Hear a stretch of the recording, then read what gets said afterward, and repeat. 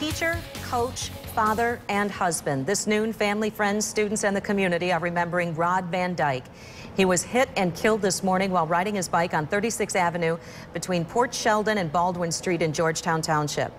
24-hour News 8's Heather Walker is live this noon from South Christian High School, where Van Dyke worked. Heather, what are school leaders telling you today?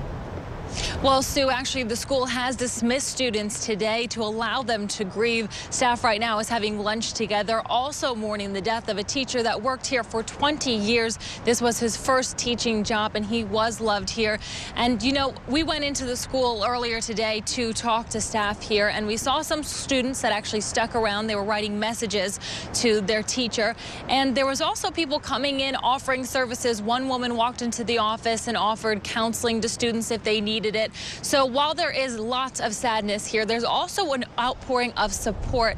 Now, Van Dyke worked at the school for 20 years. As I said, he was a math teacher. He was also the golf coach.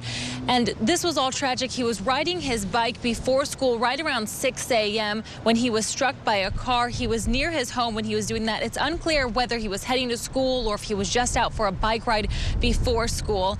But he was hit by a driver. The driver stopped, called 911. But it was unfortunately too late. He was later pronounced dead at the hospital. Ottawa County Sheriff's Office, who is investigating this crash, tells us that that roadway is very dark. There's no lighting there, so you can see how easily a driver could have missed him. We spoke to the school today, who says he will be very much missed. He was always smiling.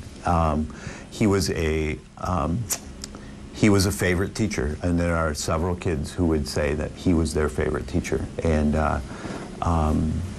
that's a special person. Yeah, it is. It really is. Very tragic. Now, he was also the golf coach, as I said.